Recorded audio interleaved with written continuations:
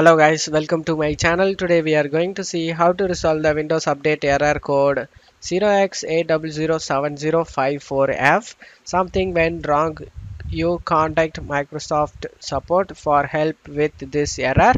Let's fix it guys. Go to search menu and type troubleshoot. Click on open it guys. Now click on other troubleshooters and now select the Windows Update troubleshoot to run. Wait for it guys, detecting problems. Check for Windows Update issue detected. Click on this did we fix your problem, click on S and close the troubleshooters. And now you just need to close it off here and go to search menu and type CMD. Click run as administrator and select yes guys. Now in the command prompt window you just need to type net space stop space w u a u s e r v net space stop space w u a u s e r v. Press enter. Now you just need to type net space stop space bits. Press enter.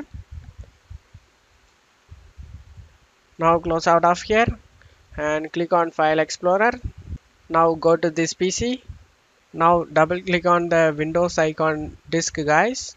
Double click on it and now double click on the Windows. Now search for software distribution.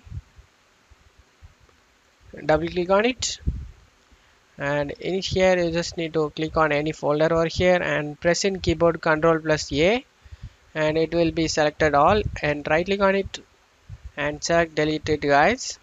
Don't worry of deleting it guys. Click on this, do this for all current items and select skip guys. Same thing. And now you just need to close it off here and now empty the recycle bin. Now you just need to go ahead and restart your PC guys. After restarting your PC, right click on the start icon, select settings, select Windows Update and now check for updates and update it guys without any problems. But in case if you still having a problem, then you just need to go to search menu and type CMD. Click run as administrator and select yes guys.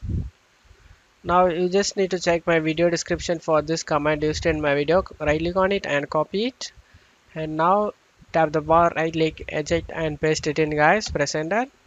So this is file checking utility scan guys. Being system scan, the process will take some time. Being verification phase of system scan, this verification need to get 100% guys, so wait for it. After this verification 100% complete guys, go ahead and copy the next command. Right click on it and copy it and tap the bar, right click, eject and paste it in guys. Press enter. Wait for this verification get 100% guys. After finishing this 100%, go ahead and restart your PC.